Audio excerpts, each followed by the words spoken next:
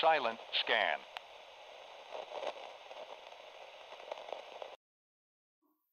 Hi, this is the ninth episode of the Grade 9 Physics series of the Knowledge Catalog.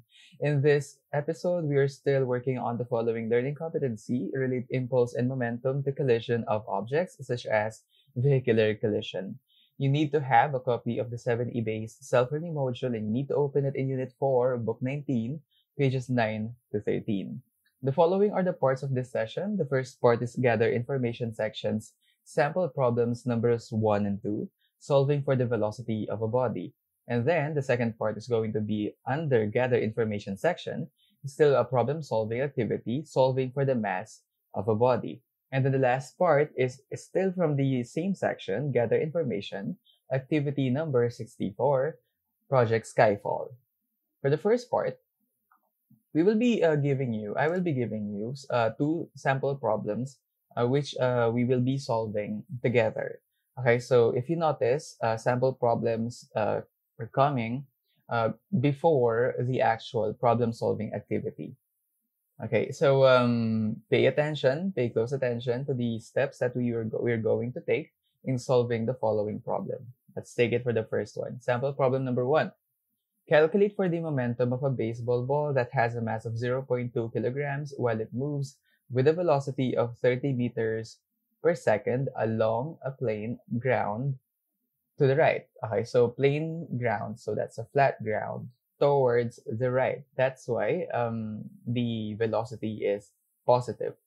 Remember that the horizontal x-axis has designated its rightward direction to be positive and its leftward direction to be negative.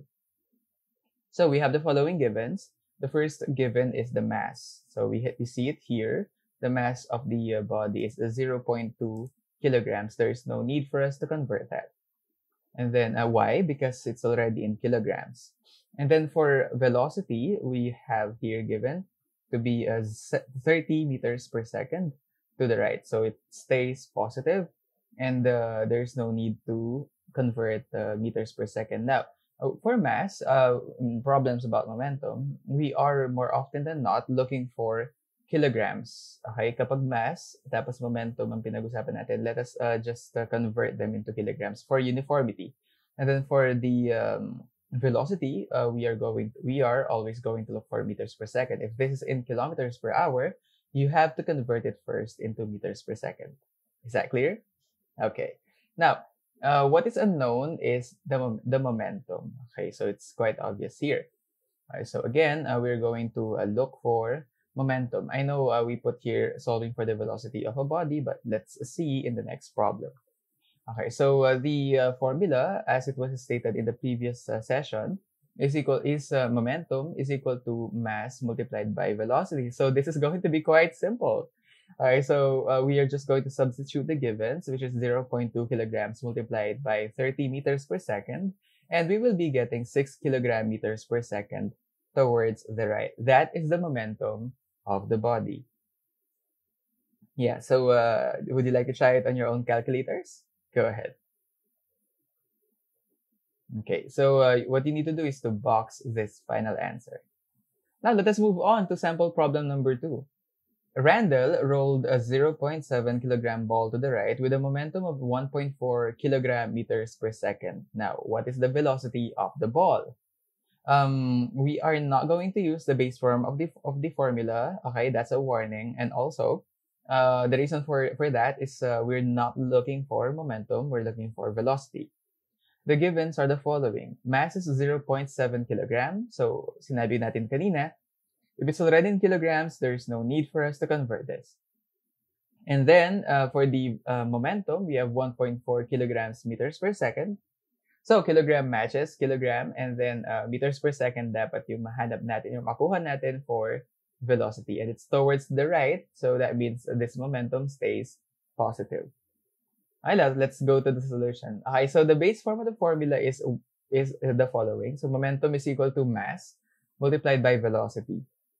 Now, but we cannot use this because this form tends to look, I know, okay, pwede naman gamitin ito like as it is and then carry out the operations as they are, but since we're starting pa lang, okay, let us do it the long way. Try natin kung mapo-follow natin siya. Okay, so what you need to do first is derive a formula that looks for velocity. So what do we need to do?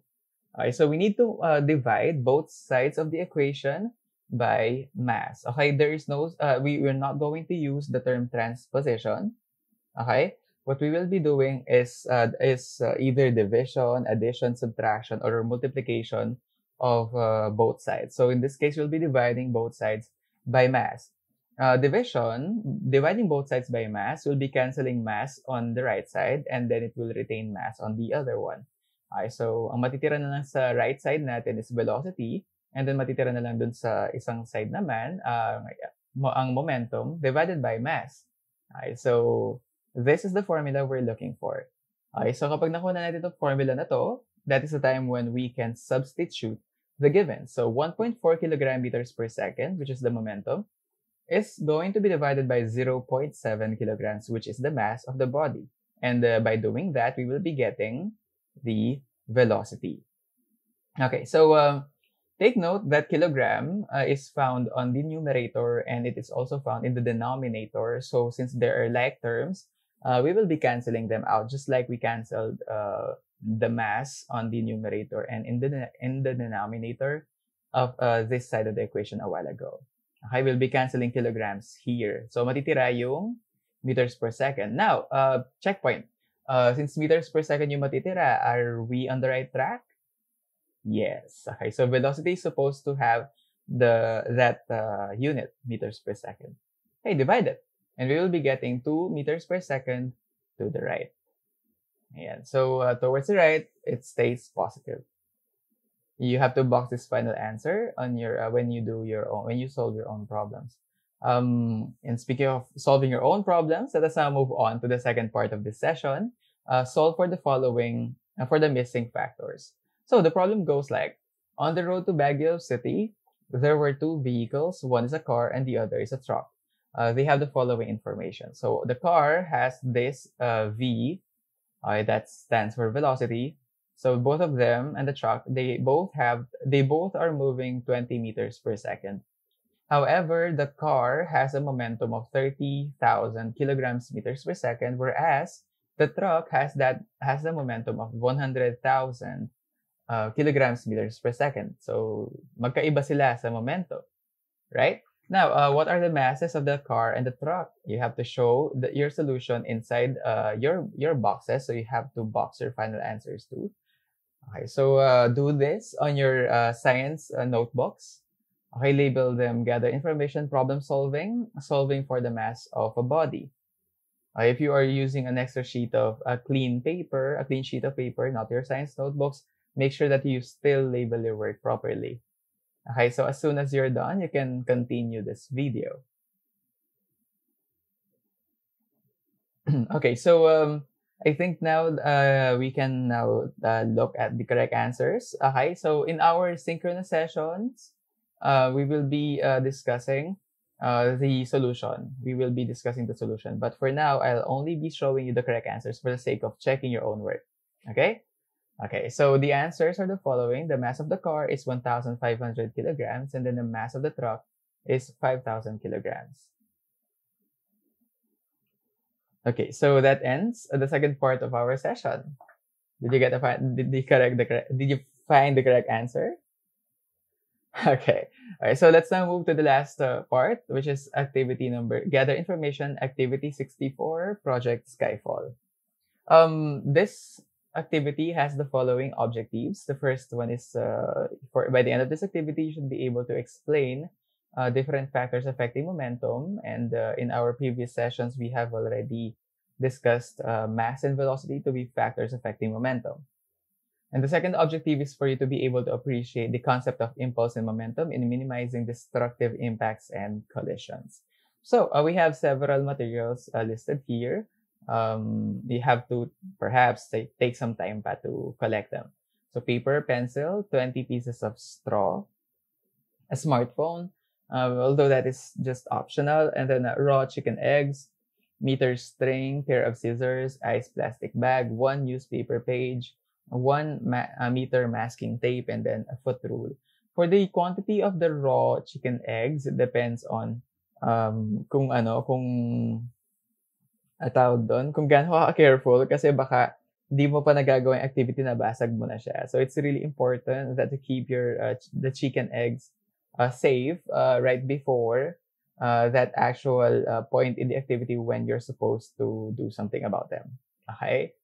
Okay. So for the first step, the goal of this activity is for you actually, for you to design a device that will keep the egg safe when it is dropped from a height of 3 meters.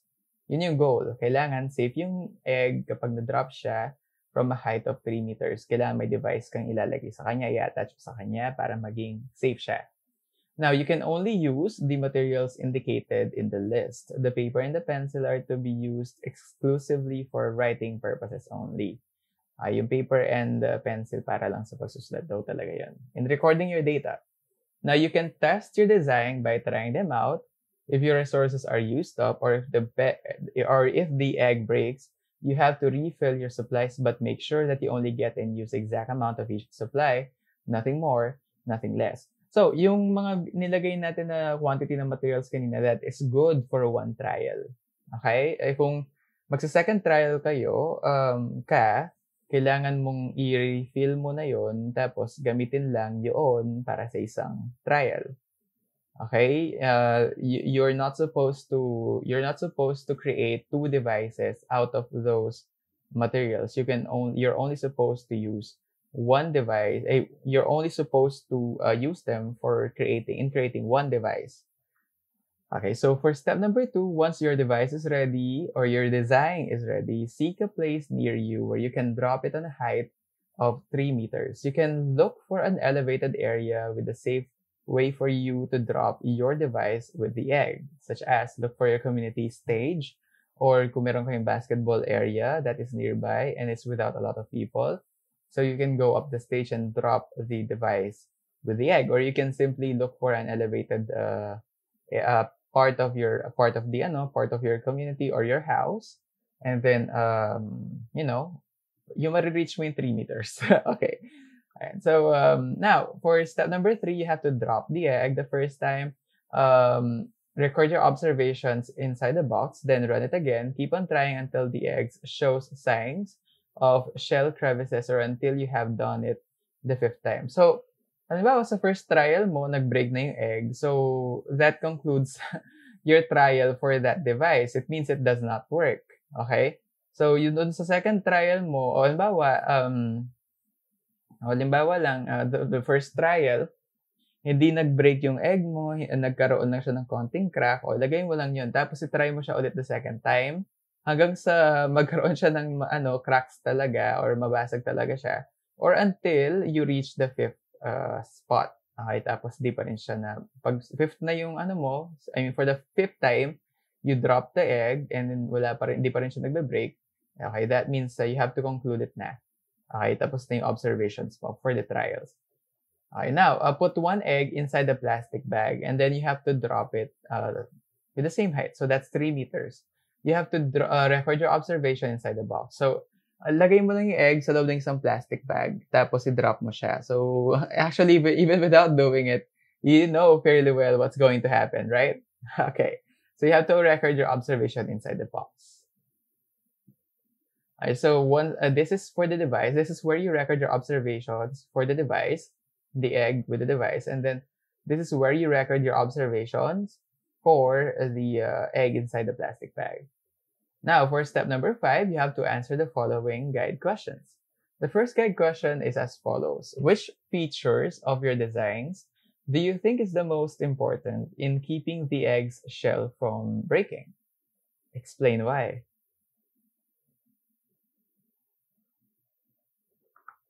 Question number 2, how will you describe the momentum of your falling device with the egg? Okay, so was it high or low? What was the difference between letting the egg fall without the device and letting it fall with the device? It is now time for us to check your work. Okay, these are the answers. For the first question, your answers may vary. Okay lang. Okay, but you have to emphasize here what key features of your device work really best for you. Like, did you put some sort of a basket? Was there a parachute? Meron bang shock absorber? Okay, so which among those possible features saved your egg from breaking? The eggshell from breaking. Okay, so question number two naman, the momentum of the egg with the falling device is lower compared to the momentum of the egg without the falling device. So in question number two, we are assuming actually that you know what to do in the activity. Okay, so whatever device you will create, you are supposed to lessen the velocity to contradict the pull of gravity and take advantage of the air around to slow down the velocity. So since the egg without the falling device dropped with a higher velocity kasi mabilis siyang nag-drop, walang kumukontra dun sa pagpo-fall niya, it has a higher momentum as well. Ayan. So that concludes our session number 9. So we were able to finish the following parts, and I hope that you were able to keep your records and organize your data because you need to post them in Edmodo. Remember that. Okay, for my review. This is still Sir CJ, and I hope that I will be seeing you in the next episode of Grade 9 Physics of the Knowledge Catalog. Have a good day.